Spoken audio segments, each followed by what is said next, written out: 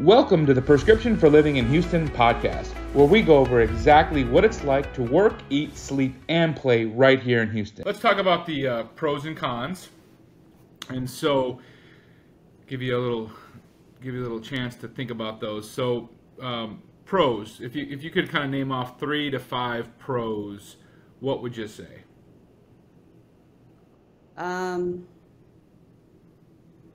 Community, the friends, and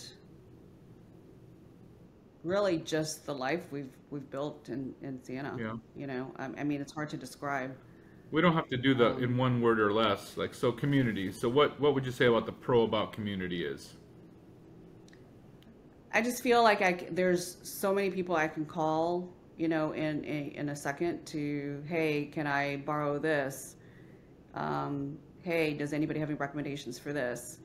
I can call any of these friends if I needed help, right? One day, I think both you and Mom were gone, and I texted a few people, hey, can you take my kids home? Or make sure they're okay. So I do, you know, and then if we're out of town, people are watching our house, right? If Hina had to take me, my neighbor, my lovely neighbors, Hina had to take me in the middle of the night to the ER, right, when I had an emergency. So I used to travel. I used to be out of town 5-6 days a week for, you know, every single week. So I was gone a lot. Mom would be on her travels or whatever. And then just recently, and so I still travel about once a month because we're building homes up in Oklahoma and flipping properties up in Oklahoma. So I still travel a little bit to be able to kind of keep pushing that along and forward. So you know, obviously Susan works long hours at times. She's got call and various things. So to be able to rely on people, sometimes we've got to get Abigail to an additional softball practice, or we've got to get Daniel to whatever it is, right? I think one of the events with engineering thing. So just to be able to reach out to neighbors that are in the community that are likely doing similar things, right? So a lot of the girls in the neighborhood are playing softball. A lot of the boys are playing baseball, whatever it is. So we can ask them to be able to take them, or again, look after them after school. If I'm running late and you're still at work, to be able to kind of have them head over to somebody's house so that we can get home, you know, and get them in the house. So yeah, I mean, it's also, I mean, it's just little things. Like, for example, I'm part of a lot of different groups in the neighborhood, but there's a buy nothing group that people just, when they're decluttering, they just give away stuff.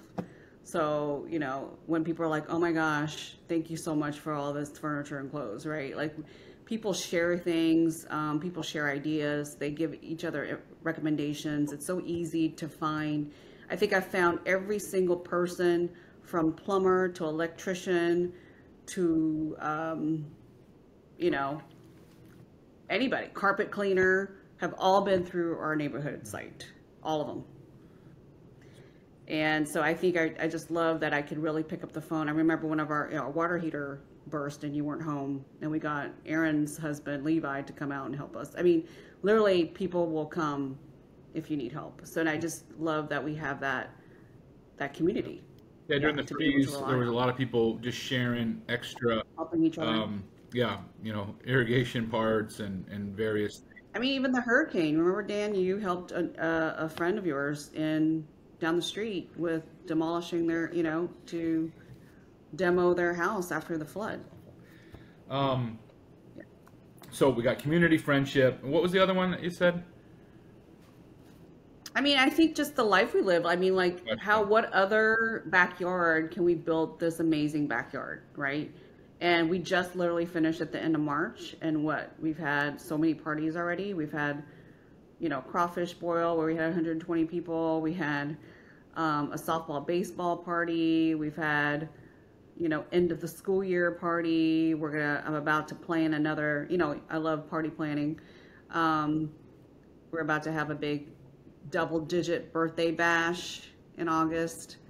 So I don't think we could have had this amazing backyard with this river, you know, with this lake view. Yeah, you know, I think I was talking to somebody else, and essentially, you know, we could have lived closer to the hospital, right, to ease that commute. But again, you're gonna pay for that convenience. Versus out here, you're getting a large square foot home. You're getting a bigger lot in a lot of cases to be able to put in a pool, to be able to put in an outdoor kitchen, still have your kids have some room to be able to play and practice, whatever it is. So I think, yeah, the value for money, being out there, and then just kind of tying in what you originally said was having the convenience to the Fort Bend Tollway, or if you're going over to Sugar Land to be able to go down 6 or to be able to snake down University to be able to get over there. You've got a lot of options for a commute to be able to get to these various places. So those are absolutely the pros of being here in Sienna. And then even if you're traveled, so again, I traveled, and I used to go to the airport. Again, I used to go early, so being able to get to IAH was an hour. But again, it was early in the morning. And then hobbies, super simple. We've flown out of hobby a lot recently to be able to go to Mexico or various places. So that's super convenient to be able to get over there if your commute's to the airport. So how about we can't not talk about Big Abby. So we found Big Abby through our neighborhood site, and she was our part-time nanny for 4 years. We say Big Abby only because our daughter is named Abby, and we didn't want to get them confused. So Abby was tiny. Our daughter was tiny at the time, and yeah, we call her Big Abby because she's the bigger Abby, girl. Adult. Yeah. So Big Abby helped us with all the commute, but it's easy even now. Lots of moms are asking about babysitters and mommy's helpers and, people who drive kids to all their You heard her name, so she had to come say hi. Yeah. Love you. Love you. So she was a, key to having, all the... She took them to, I think, every swim practice and dance practice and karate for a long time. Till I left. So cons, because I know you have some cons. They're not so much cons anymore, right? I mean, there's still some cons. Go ahead and talk about the cons. So, I mean, definitely still, I pass by my old house every day on the way home, and I'd be like, man, I could be home right now at 8 minutes. When you were young and single. But I have learned, as I said, now circling back to the beginning of our conversation, learn to embrace the commute. So I, found really amazing podcasts from true crime, to developmental podcasts, I do Amazon or Audible books. I do phone calls a lot. I catch up with people during my commute. So I talk to Susan a lot and catch up with people that I haven't talked to. And then sometimes I just listen to the radio and music and just decompress before or after work. Because as you know, my job as an OB-GYN is pretty intense. So it's actually nice to have that kind of half hour just to decompress and prepare for my day or prepare to get back to the craziness at home. So I have learned to embrace that commute, and it's not that bad.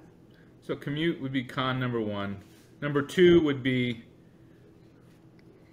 I wish there was more of a restaurant scene here, but I think that would also bring a lot more traffic. But I do wish there was a little bit more kind of, entertainment sometimes, but it's not too far away, you know what I mean, to go to Sugar Land or Pearland.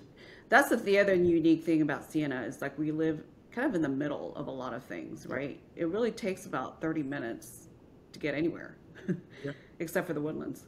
But like to Pearland, to Sugar Land, even we're going to go to Alvin, you know what I mean, for softball tournaments. It really, I feel like it's becoming like the middle of Houston has moved, right?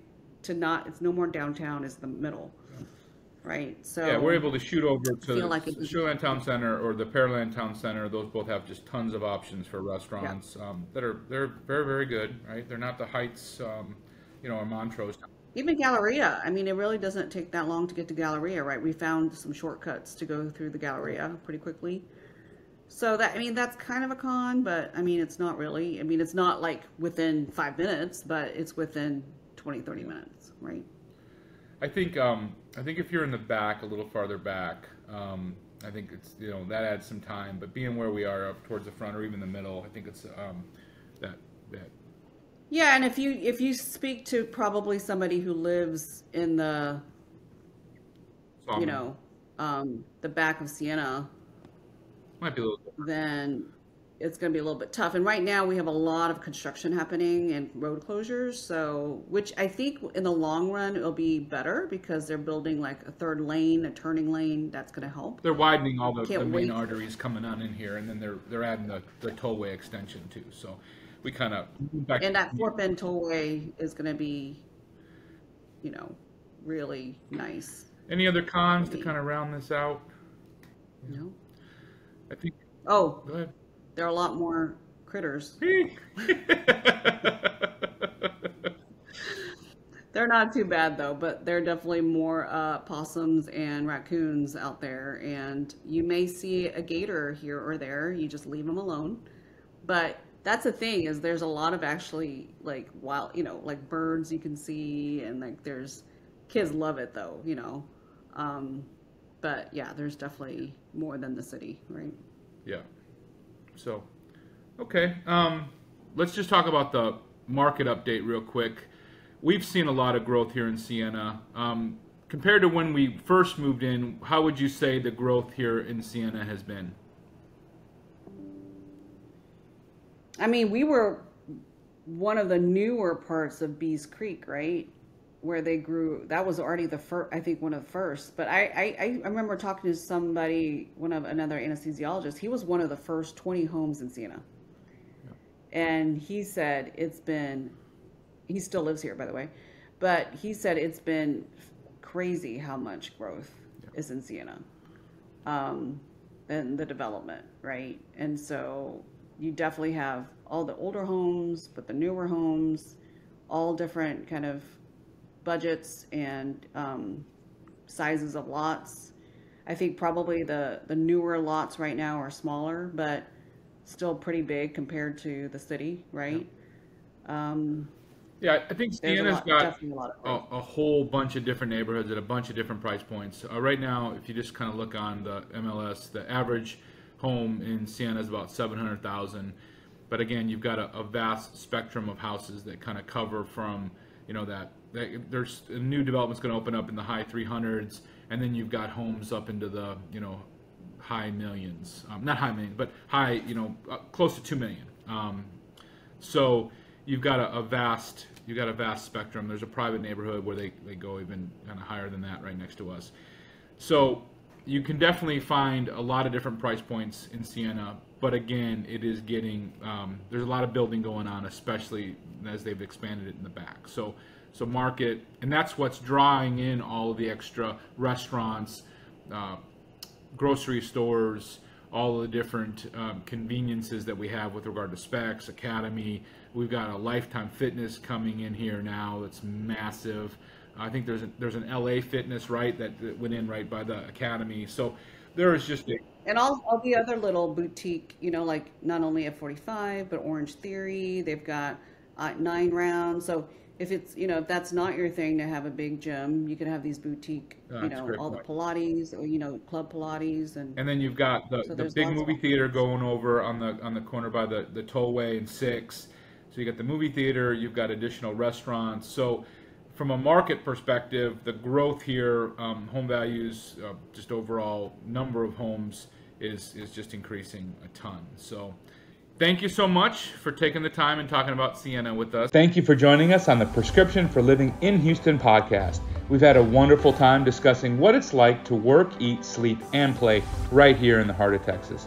If you're considering a move to Houston or within Houston, we're here to guide and assist you. Don't hesitate to reach out with a call or an email at dan@dhsrealtygroup.com. And remember, the charm of Houston lies in its diverse neighborhoods. So make sure to tune in next week where we'll be exploring another vibrant neighborhood in Houston, offering insights into its unique lifestyle and opportunities. Until then, stay safe and keep envisioning your perfect Houston living experience. Goodbye for now, and we'll catch you in our next episode.